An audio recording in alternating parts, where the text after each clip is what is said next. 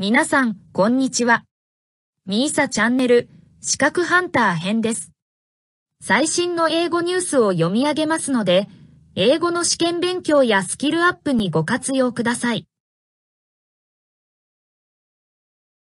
U.S. Russia signal willingness to extend nuclear arms pact. By VOA News. October 20th, 2020, 2:01 p.m. File in this undated video grab provided released by the Russian Defense Ministry. Russia's Poseidon nuclear-powered underwater drone is seen being test-launched somewhere in Russia. Russian Defense Ministry press service via AP. The U.S. and Russia signaled their willingness Tuesday to reach a new deal on nuclear arms control by working toward a freeze on warhead arsenals for a year past the February expiration of the current weapons pact.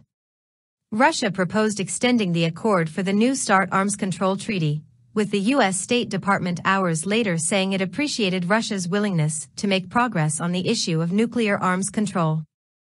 The State Department said the U.S. is prepared to meet immediately to finalize a verifiable agreement. We expect Russia to empower its diplomats to do the same. Moscow said it was ready, together with the United States, to make a political commitment to freeze the number of nuclear warheads held by the parties through February 2022, while a new treaty is negotiated. The new Strategic Arms Reduction Treaty was signed in 2010 and imposes limits on the two countries' strategic nuclear arsenals. It can be extended for 5 years, which Moscow has said it is ready to do without preconditions. The possible extension of the pact, even by a year, would mark a rare improvement in bilateral relations between the two countries on arms control.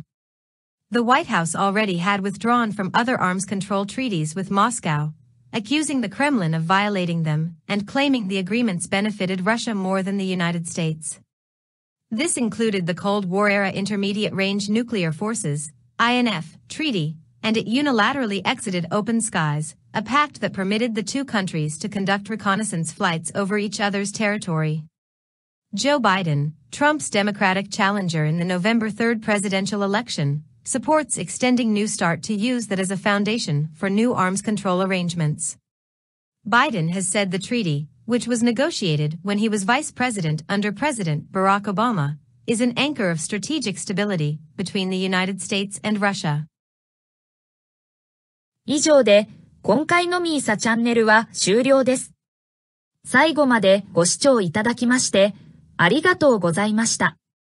よろしければ、高評価とチャンネル登録をよろしくお願いします。